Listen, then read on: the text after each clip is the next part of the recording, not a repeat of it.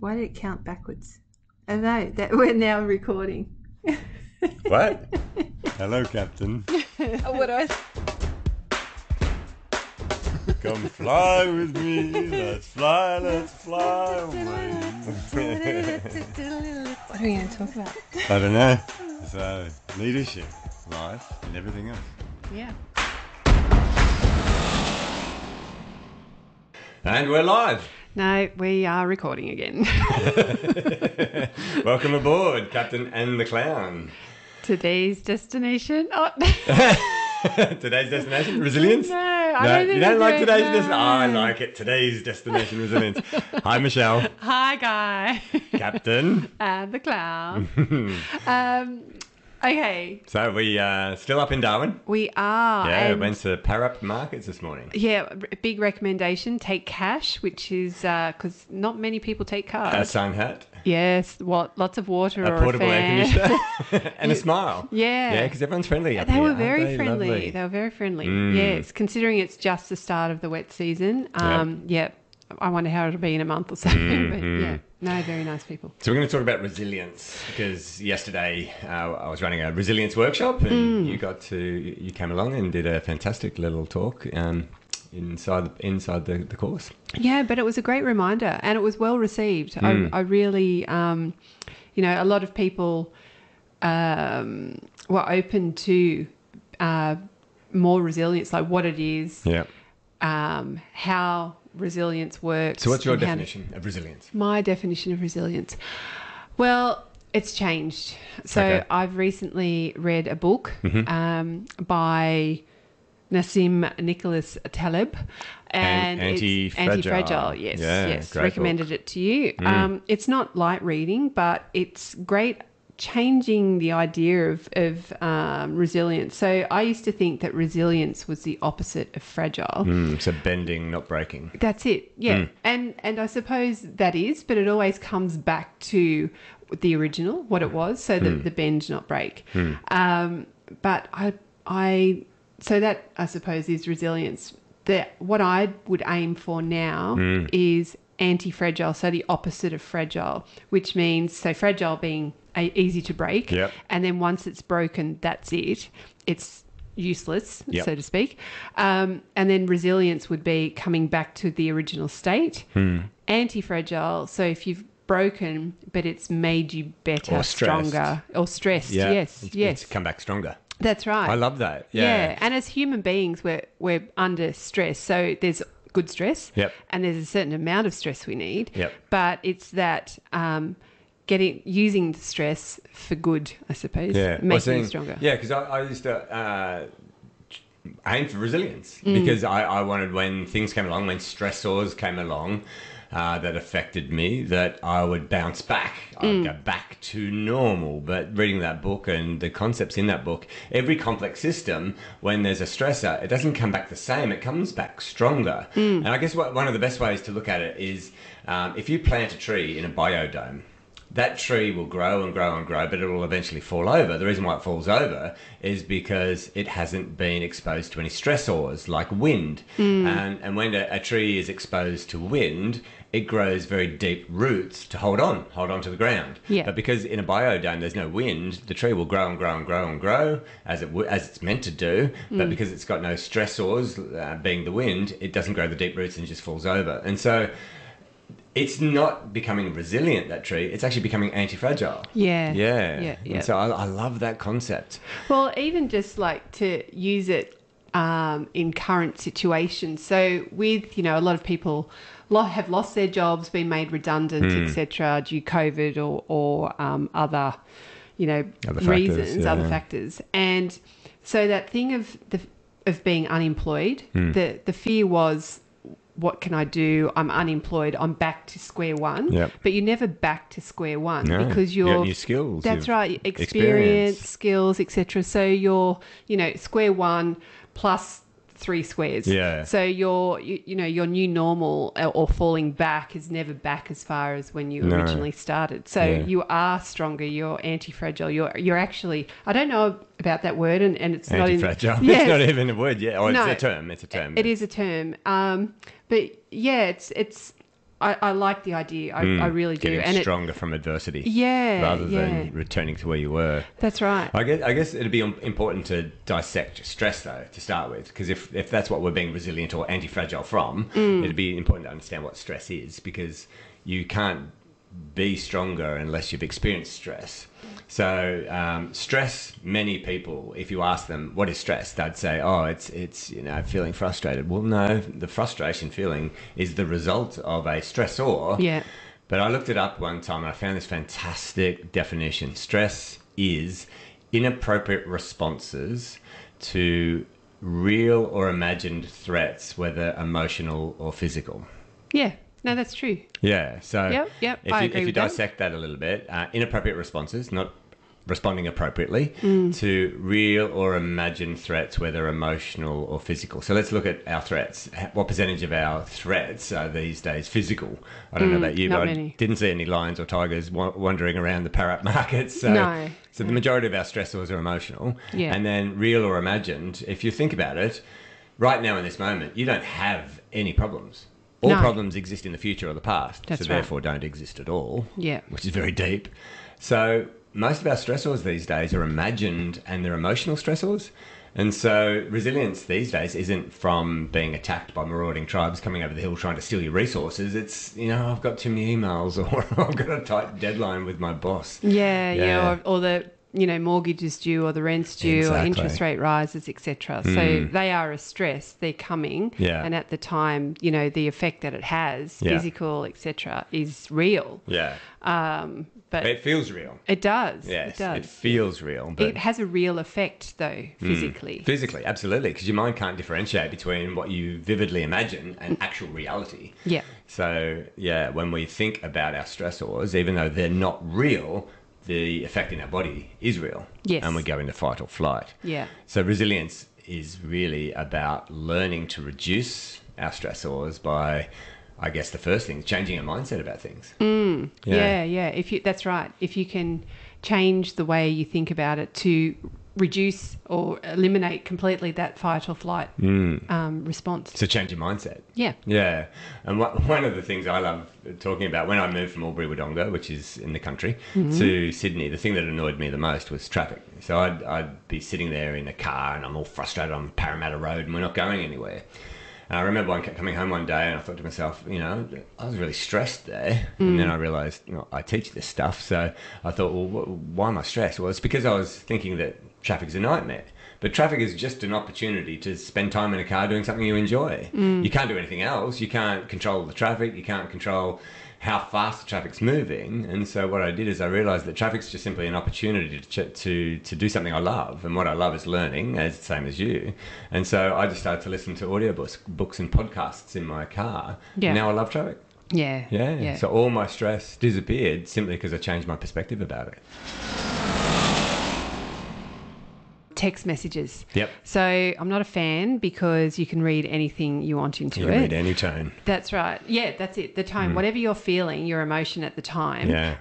It's then, that's the voice that you read it with. Projected onto the text. Yeah, absolutely. And so I was getting a text from a person or getting text messages from a person and I immediately went into fight or flight. Like I'd hear the ding and round one. Yeah, that's right. So the text message would come in and I was ready for battle, and I hadn't even read it, but I was immediately, that was my response. And it was a stressful thing. It was my body, I'd constrict everything and I'd almost get a sick feeling in my gut. And I had to stop giving that text messaging that power over my body. And more content that was there. That's right. There. So, similar to confidence with the feedback thing, and information, I had to look at the text message as though it was just written. And now, tone of voice can change it up. And so just almost highlight in my mind the important facts and then take the emotion out of it. And that reduced the stress for me. Yeah. And And then I suppose as far as resilience goes, I could then be a normal human. And respond differently. I could, yeah. Because when we're not resilient, we can become very reactive rather than proactive in our responses. Absolutely, yes. Another perspective change that I had, and it was quite a big one, COVID affected all of us, and a lot of people lost jobs or stopped working, and my industry, the training and speaking, and our industry, the speaking industry, shut down. We weren't doing conferences, we weren't doing keynotes, we weren't doing what we loved doing, and so I had a lot more time on my hands at home. And at first it was stressing me, it was getting to me, and then I realized I had an opportunity to use that time that I typically wouldn't have to do things that I wouldn't have time to do. So I read a lot more. But the best thing about those years where we weren't really busy with work, if at all, it was to spend time with my son. And so I treasure that now. He's 9, and I had 2 years of good quality, solid time with my son that I would not have had if it wasn't for COVID. And so at first I was very stressed because I was focusing on the fact that COVID was stopping me doing things I love. Then I changed my perspective, and now I look at it as a fantastic opportunity. It was obviously a horrible period of time for many people, losing loved ones and the lockdowns, the isolation, and everything that people endured. It was horrible to think of what people were going through. But we can look back at it now, and I certainly have changed my perspective. It gave me some fantastic opportunities. I certainly learned to meditate more. Yeah. I've meditated since I was a teenager, I suppose. But it was a good reminder, because my aviation career ended, and my ego was attached to that identity. But I had that opportunity to sit with myself, with my ego, and process it. And again, similar to you, my kids, I'd had years and years of being away for work, and now I was able to be at home for my children, wholly, solely, not miss anything. And it's just that lovely reconnection with them, and I know they appreciated it. And lockdown wasn't that hard because I did have my kids. Just playing games and just chatting. Quality time. That's right. Well, we were going through renovations at the time as well, so we were living in my bedroom basically. Wow. So for 12 months, which was fun. We kind of did it like a sleepover. You've labelled it as fun rather than labelling it as a chore, I guess. Yeah. Which is a great perspective change. Yes. I had a funny incident with a lady in a course years ago. I said, does anyone have a perspective that it's causing them stress that they can't change? And she said, yeah, I've got one for you. I said, what's that? She said, getting the kids ready for school in the morning, it's stressful. And I said, okay, so tell me more. She said, well, I get up in the morning, I put their clothes on their bed, I put the Weet-Bix in the bowl, I yell at them to come down and eat their Weet-Bix, and 5 minutes later they haven't eaten their breakfast and I'm dragging them to school. And getting the kids ready for school, stressful. She said, fix that. And everyone else in the course was laughing because she was quite passionate about it. And I said to her, all right, well, challenge accepted. I said, what about this? Why don't you look at it like this? Kids are here to teach us how to slow down time. Kids operate on a different time scale to adults. You remember school, 9 till 3 o'clock was just such a long time. But 9 to 5 goes like that, Monday to Friday. We're just about to put up the Christmas tree and I feel like I've just taken it down. Yeah. And so I said to her, what about this? How about just get up a little bit earlier? So when it was my turn to get my son ready for daycare, I'd just wake up 15 minutes earlier. I'd go into his room, I'd open his blinds, I'd get out a couple of T-shirts so he's got a choice, set up his little train set, and he's woken up now. So, mate, do you want to play trains? He goes, yeah. So we played trains for a couple of minutes, 5 minutes. 5 minutes of trains for a kid, it's like hours. Yeah. And then I said, mate, which T-shirt you want to wear? So he's got a choice, he feels in control. We go downstairs, mate, do you want porridge or Weet-Bix? And he gets to choose what he has for breakfast. And then I say, hey, do you want to go to school a little bit early and play on the equipment? And he goes, oh, okay, Dad. And so we'd go to school early and he's got control over the fact that we're playing together, not rushing, we're in his time frame. And then I'd say, see you, mate, tonight when I get home, more trains. He'd go, yeah. And that was a great start to the day. But if I ever tried to get my son into my time frame. Come on, mate, get out of bed. Dad's got a meeting. Come on, put your shoes on. Other foot, mate. And he'd be, I don't want to go to school. And I'm guilty of that. I'm very guilty of that. So I said to her, kids are here to teach us how to slow down time. And she said, I'll try that. But then about 6 weeks later, she contacted me and she said, oh, you've changed my life. I said, I haven't. You have. She said, oh, but when you said that in the training session, I hated you. I said, I know. She said, how'd you know? I said, I was looking at your face. It was that obvious. Yeah. She was giving me the death stares.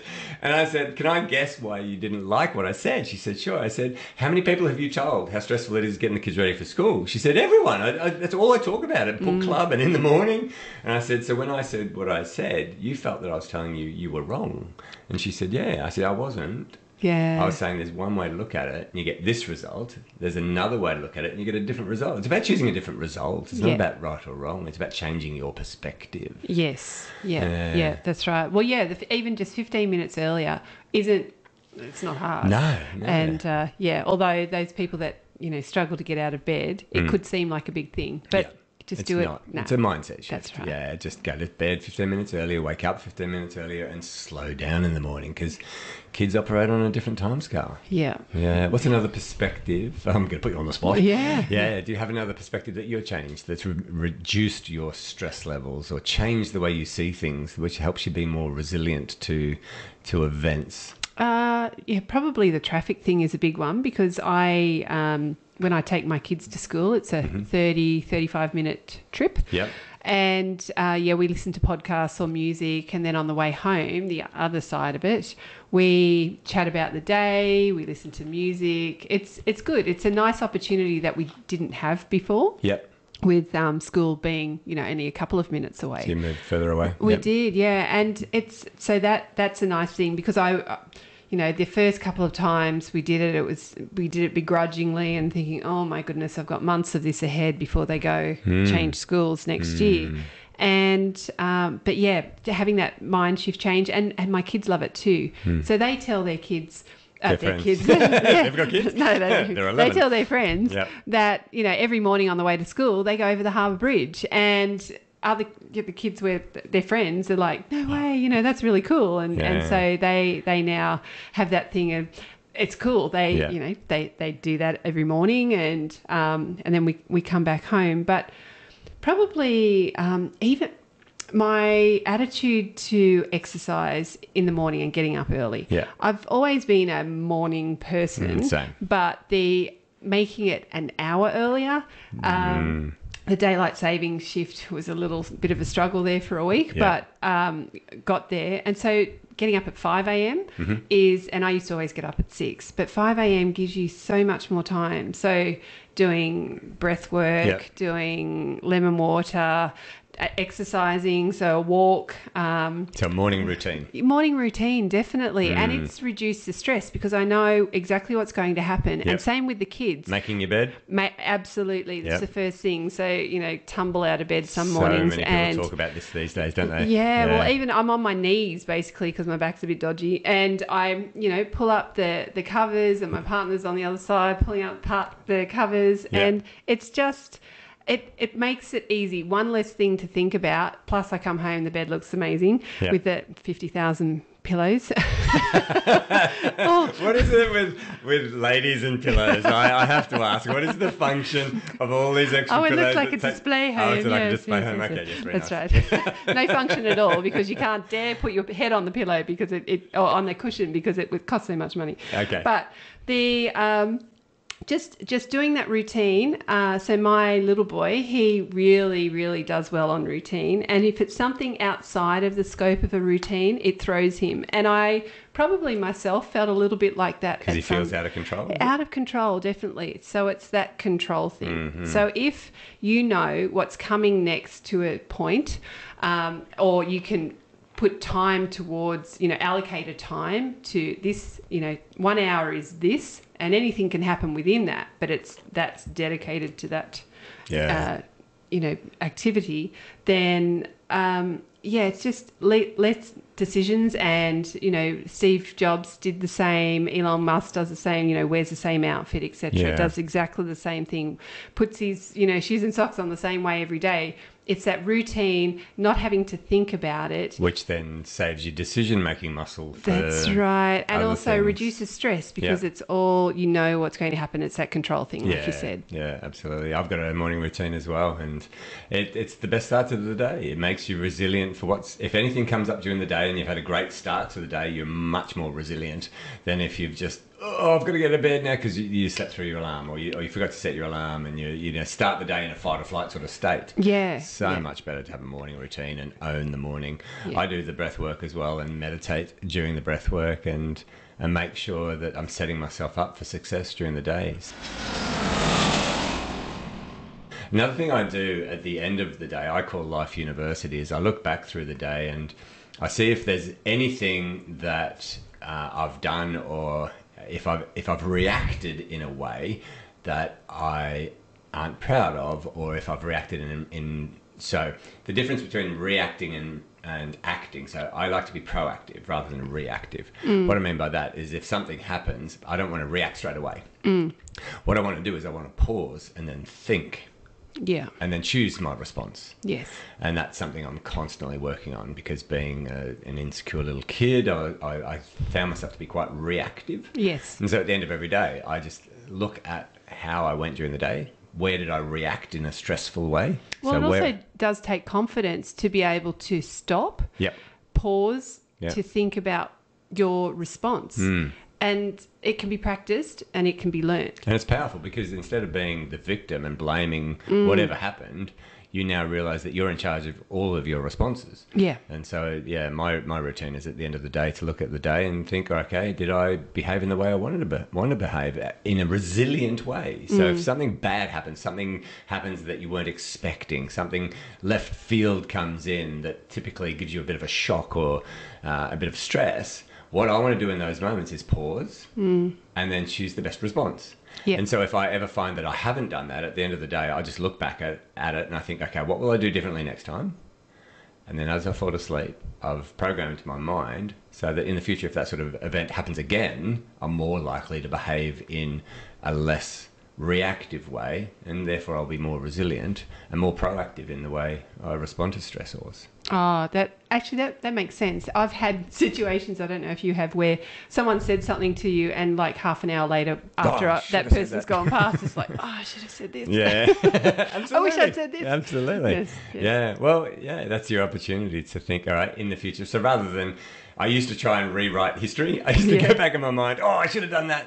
Rather than thinking it like that, what I do now is, okay, if that happens again, this is how I'm going to adjust. Yeah. And so that's you being proactive into the future rather than reactive. Sounds like training for the simulator, which is what we do for flight. So if an emergency happens, we've practiced it, we've trained for it, we've gone over it, we've dissected it, so that if it does ever happen for real, then, it's not the shock of never seen it before. You've actually practiced it, armchair flying. That's right. And you can do that with anything. Same with, doing speeches on stage, any sort of training, even you're going, out to meet someone and you can kind of run through and rehearse a little bit, how you'd like the day to happen, and it's that feeling of control. Again, basically the resilience, you're taking less, actually, that's not at all what I want to say. That's okay. Right, rewind. And back to you, Michelle. So, all right, we've spoken about resilience today. I think we're getting to the end of the podcast, but I think there's a lot more here that we could talk about. Oh, we could unpack a lot. But probably the takeaway from today would be, if you can create a routine, then the resilience in that is that you've got something to fall back on, to go back to. And that a stable foundation. Correct. And you're in control of that to a degree. And the other key takeaway is your mindset, your perspective. Yes. Just analyze your perspective on things, because stress isn't what happens to you, but rather how you choose to view what happens to you. And react. Nothing is good nor bad, but thinking makes it so. Thanks, Shakespeare. Yes. Yes. Excellent. Okay. So how do we sign off these podcasts? I don't know. We still haven't figured it out. I think we just press stop on the recorder. Yeah. All right. Lovely to see you again, Michelle. Love you. See you too. Okay. Take care, everyone. Bye-bye. Have a great week. So, Michelle, where can they find us? CaptainandTheClown.com. Where you'll find links to our websites for keynote speaking and corporate training. Yes, that's CaptainandTheClown.com. Well, that was fun. That was fun. You're such a clown. The clown. Lady Captain. There we go. And who's going to listen to this? Maybe our mums. Thanks, Mum.